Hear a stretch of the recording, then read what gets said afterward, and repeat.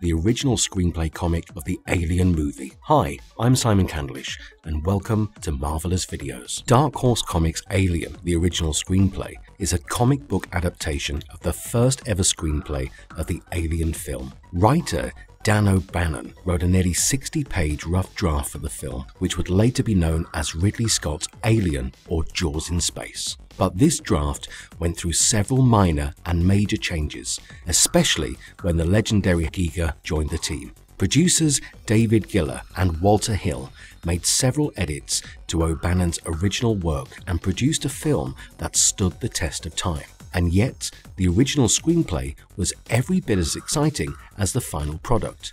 In this video, we will explore the 5-issue comic and also take a look at the major differences between the film and the comic. Let's begin, shall we? Before we go into our explanation, we have a very small request. If you like our content, please support us by subscribing to our channel. This is a small click for you, but for us, it means a lot. Thank you. Let's begin. Alien, the original screenplay, Issue 1. Much like the original Alien film, the comic begins in an era in which humanity has achieved technological innovations that allow deep space travel. So much so that people were bringing in natural resources from other planets that were light years away from Earth. It was during this time that a cargo spaceship named Snark was returning home after completing its objectives. In the middle of the journey, and about 39 light years away from Earth, the ship's computer detected some signals and went into swift action. And almost immediately the ship's crew was awakened by the computer. They had been in cryosleep and were to remain in that state until they reached Earth, but they were a long way away from home. The comic then introduces the readers to several characters and sets the stage for the adventures that are about to follow. The crew is led by Chaz Standard, a leader and politician who believes that any action is better than no action. Martin Roby is the first officer of the ship, and she's a cautious but intelligent woman who is great at survival. The navigator of Snark is Del Broussard, a brash, glory hound and an adventurer. Communications are taken care of by Sandy Malkonis, a tech intellectual who's also romantic in nature. Cleve Hunter served as the mining engineer for the mission. He was a high-strung man who had come on the mission to make a fortune for himself. Lastly, we have Jay Faust, an unimaginative engine specialist. The men and women were to become obnoxiously rich after their mission and were delighted to reach Earth. They donned their suits and went to their respective posts. But when Malkonis aired the video feed, the crew was left shocked. The Earth was nowhere to be seen, and they found nothing but darkness surrounding them. Malkonis tried to contact the Antarctica Air Traffic Control, but they could not reach him. And how could they? Snark was so far away that it would have taken almost 38 years for the signal to reach Earth. The navigator, Broussard, finally managed to pinpoint their current location and informed the crew that they were not even halfway to the blue planet. First Officer Roby then noticed a high-priority security alert coming from the ship's computer. She learns that the computer had interrupted the course of the voyage because it had intercepted a voice transmission of an unknown origin. Upon hearing the transmission, they learned that it was definitely of an alien origin. The language was highly systematized, which signified that it had come from an intelligent species. Secondly, several sounds of the voice were inconsistent with the sound that humans or any earthly animals made. The crew had come to an exhilarating realization. They had made first contact with an intelligent alien race. Broussard learns that the source of the transmission was a nearby planetoid, which was approximately 120 kilometers in diameter. The crew was divided.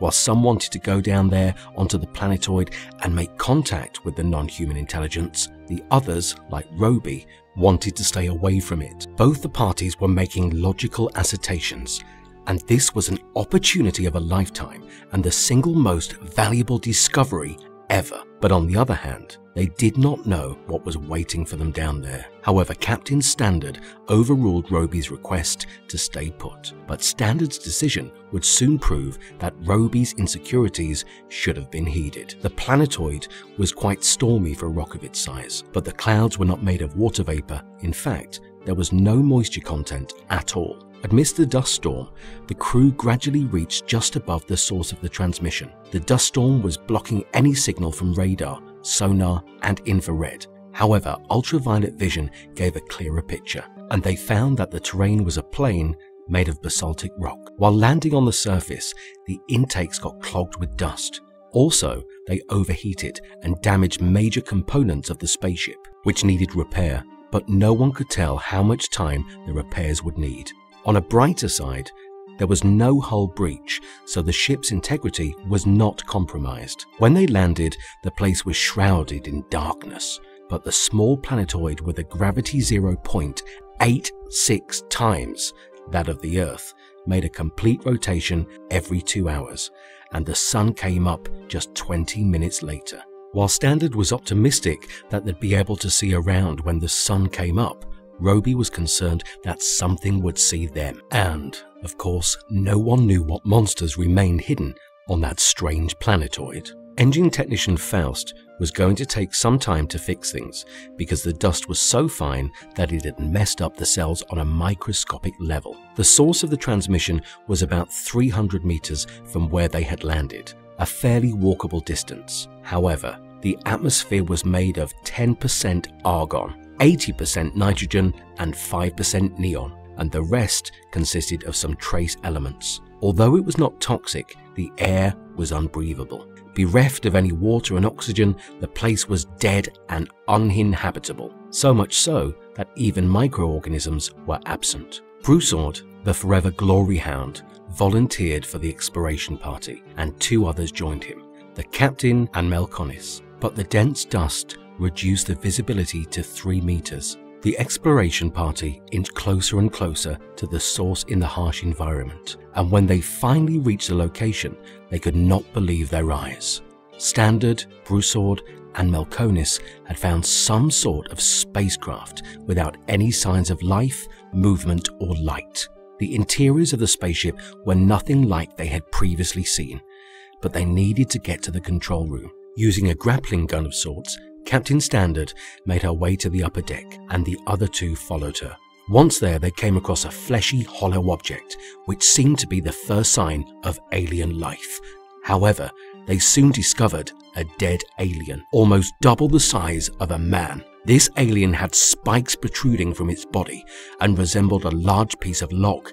Honestly, it reminded me of Groot from Marvel. Anyway, the party moved further, and upon reaching the source, they were disheartened to find that the transmission was a recorded one that was repeated every 32 seconds. Not willing to stay there after dark, the captain decided to return to Snark. They deduced that the aliens had landed on the planetoid for repair, but could not take off again, and ended up setting up an SOS beacon.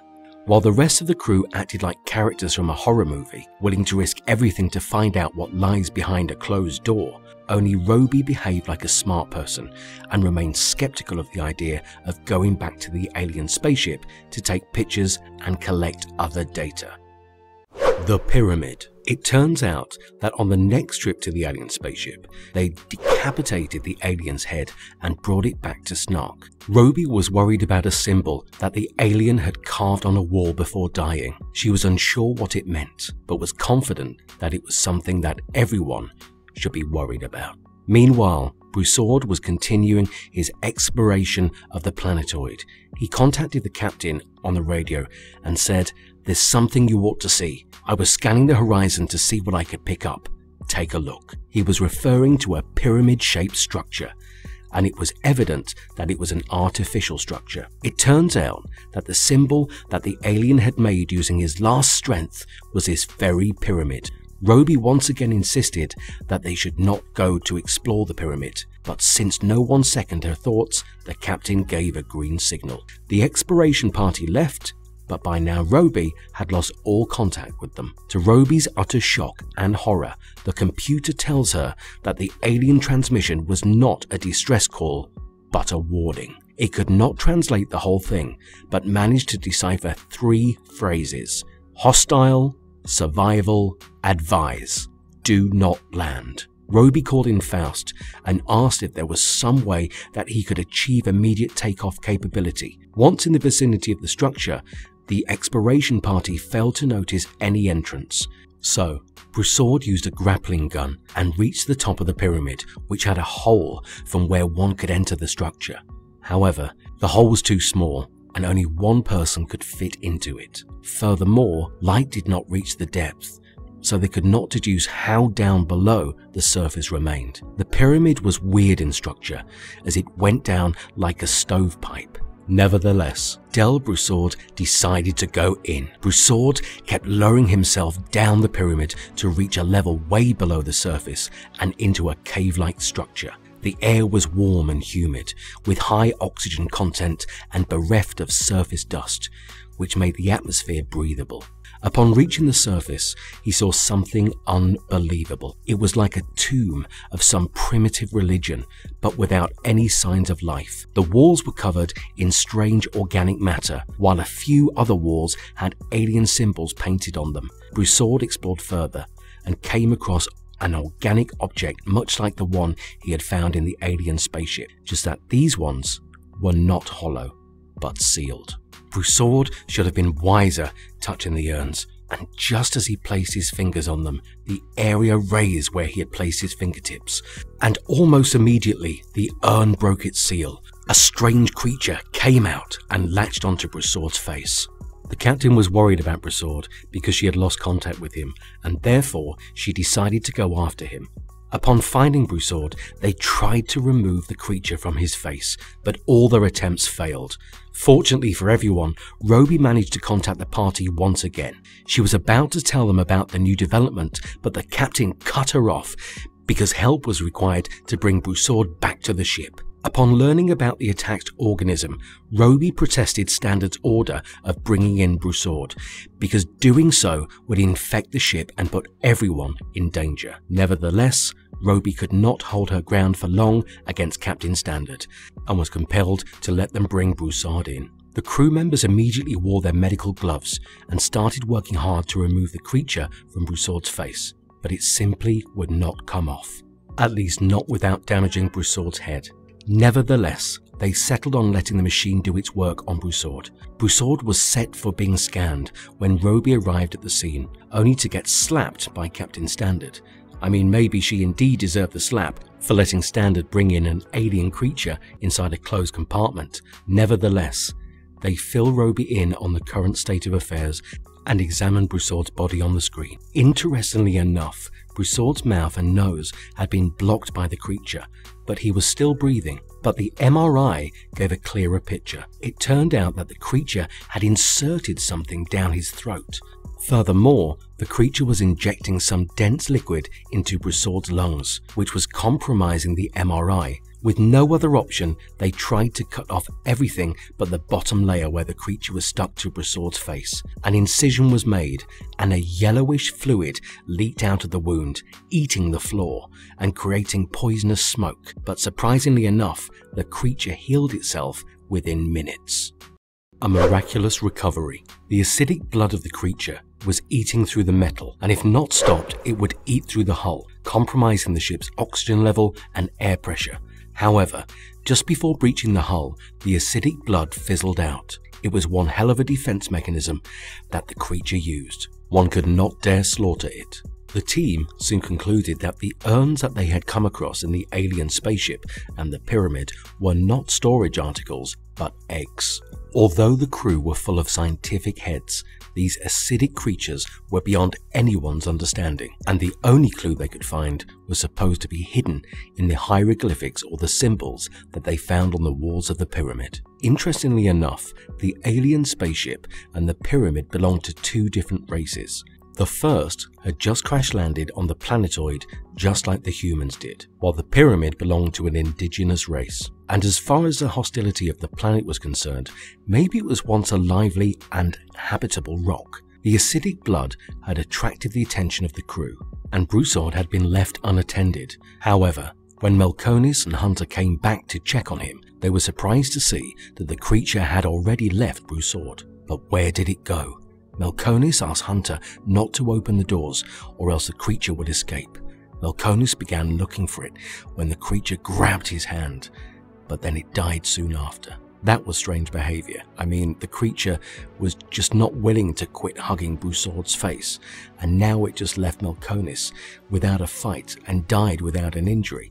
How was that possible? Nevertheless, the two of them take the dead creature to the lab, where it is to be studied. However, before anyone could lay a hand on it, the creature started decomposing, which meant that its acidic blood would be all over the place. Melkonis raced against time and managed to throw the dead alien out of the cargo spaceship.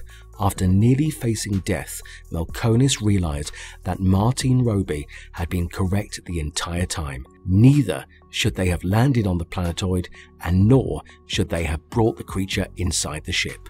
Fortunately enough, Faust had repaired the ship's engines, and they were ready to take off. Martine was asked to set course for Earth and accelerated into Star Drive. Melkonis suggested the best thing to do with Broussard is to just freeze him as he is.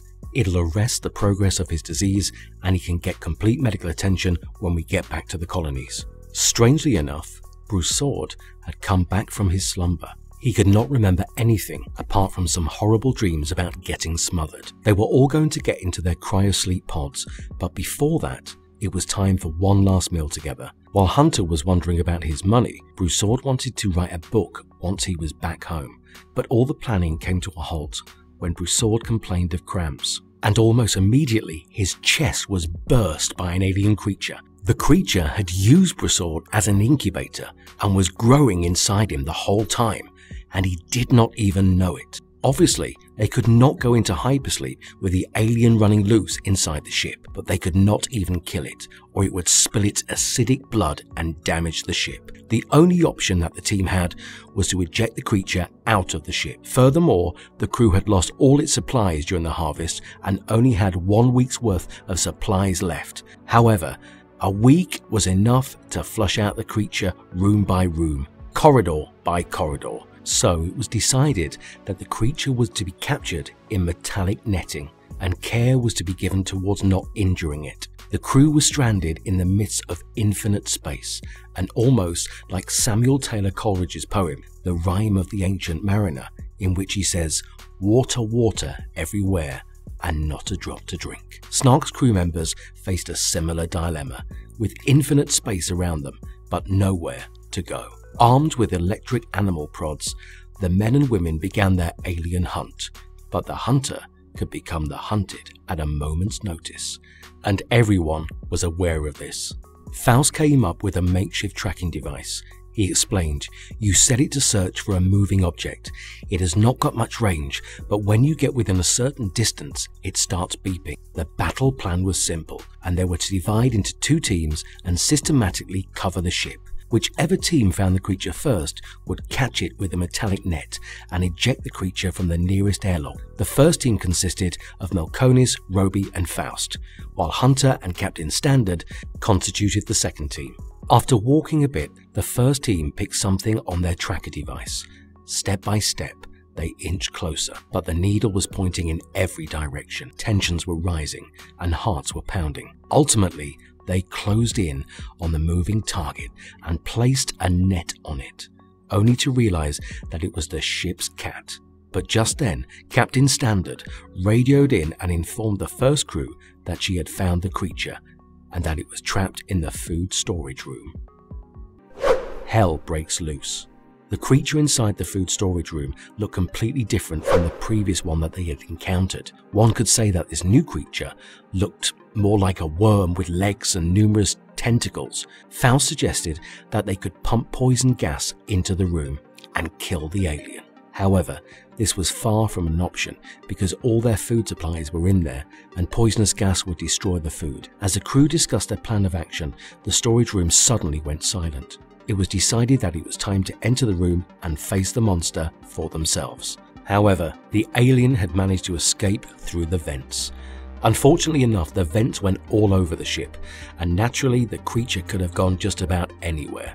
But Faust noticed something crucial. He said that one section of the ventilator shaft has only 2 outlets. Hunter added the food storage room on the one end and the cooling unit on the other. So the alien was trapped somewhere in between these 2 points. and all they had to do was flush it into the cooling unit. One of them could use a flamethrower for the purpose, but the important question was, who would be the one to enter the ventilator shaft? The job was definitely a tough one, and the team came up with a rather democratic idea. 5 white papers were rolled into balls, and one of these papers had a cross on it. The one to pick up the marked paper would be the one to crawl down the ventilator shaft. As it happens, the toughest member of the group, Hunter, was the one to fulfill this task. A determined Hunter began his mission, while the others waited in the cooling unit to trap the creature. But their elaborate plan was about to go for a toss. Out of nowhere, the creature revealed its presence and decapitated Melkonis with its bare hands and took away the rest of the body. Sadly enough, Melkonis' body was still moving like a headless chicken when the alien took away the body. Nevertheless, they realized that capturing the creature or killing it was out of the question because it had grown large enough. To make things worse, the flamethrower was also out of fuel.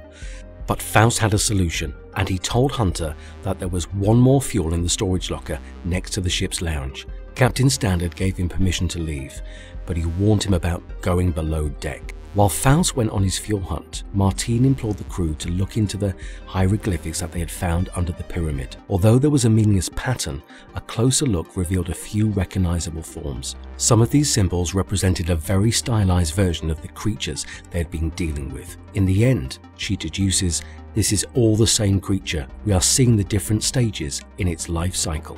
It turns out that the pyramid was some kind of fertility temple where eggs were stored and mating rituals were held, and Broussard got himself caught in the creature's reproductive cycle. Interestingly, this behavior is quite different from the Xenomorphs that we got to see in the movies or other comic. Yes, they are social beings that live in colonies, but the aliens from this comic are social beings that have a culture and language, and naturally, they are intelligent and capable of forming a civilization. Meanwhile, Faust finds a creature in the main airlock and contacts Roby, asking her to blow the main lock, but the alien senses Faust and chases him. Unfortunately for Faust, he gets trapped between the locked door and gets cut in two. It's scenes like Faust's death that make the comic more readable and enjoyable. Such graphic scenes can never be found in a good mainstream movie. With Faust gone, only Captain Standard, Hunter and Roby remain alive, and because the adventure with the main airlock, the ship lost a huge chunk of its oxygen and only 6 hours worth of oxygen remained. Hunter had begun to let himself drown in despair, but Captain Standard was more optimistic. She said, there is still time to destroy it and get it into the freezers. I want to hear every suggestion you can come up with, no matter how wild. Roby came up with an idea. She suggested that they could escape on the lifeboat, but Standard pointed out that the lifeboat only had one cryosleep chamber, and naturally, only one of them would survive. However, the idea was turned around, and it was decided that they would lock the creature in the lifeboat and eject it into space. But that was not going to be easy, because someone out of the 3 would have to serve as bait. And much like the last time, the 3 of them let it upon fate to decide who amongst them would serve as the bait. The conclusion. Martine Roby was the one that got selected to do the job. Hunter gave her explosive sticks that were easy to carry and could be detonated remotely. She was to wait by the lifeboat while Hunter and Standard drove the creature towards her. Once it was there, Roby would close the hatch, launch the lifeboat and blow it up. Roby reached her position, and the other 2 began their search for the beast. However, the alien ambushes Hunter from behind and slaughters it. Standard fires the flamethrower on the creature, but it uses Hunter as a shield, and Standard's fate was no better. Roby lost contact with her colleagues and understood that they were as good as dead, and now there was no one left to drive the alien to the lifeboat, which meant that she had to come up with another plan if she wanted to survive. Martine Roby was a survivor, and likewise, she was quick to recall another way to kill the alien. She turned off the cooling units of the star drive engines, and it resulted in overheating the mains core.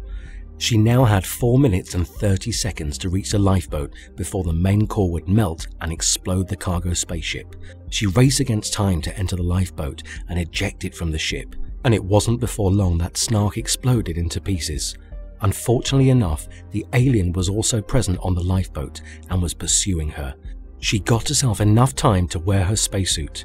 after which she opened the hatch. The vacuum sucked the alien out of the lifeboat, and just as it reached the jet engine, she activates the ramjets, which burn the alien, melting it. And finally, Roby was able to get into the freezer with her cat and head to Earth. The comic started off great, and they managed to build a nice setup for the aliens' arrival. But midway, they rushed in to finish the line, almost like they skipped an issue altogether.